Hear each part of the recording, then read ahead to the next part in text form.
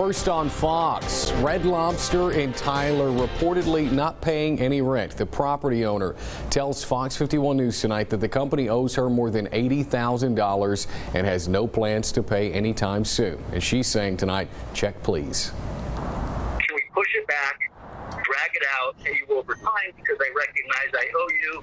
Red Lobster in Tyler may have opened its doors, but they don't want to pay their rent. Exactly. That's 89-year-old Len Spencer, the landlord of the property Red Lobster sits on. We've had to use dig into our reserve account. Lynn placed her husband Michael in long-term memory care in 2019. Yes. Today, she relies on Red Lobster's rent checks and her caregiver Connie there to keep her going. It's really been hard. Lynn says that Red Lobster sent out a letter back in March when coronavirus shut down the restaurant.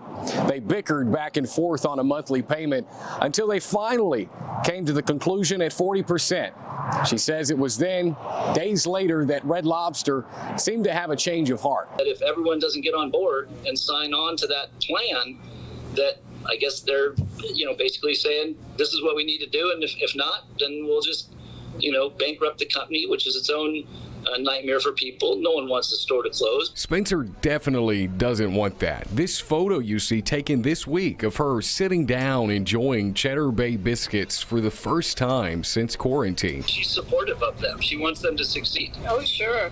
The food's very good.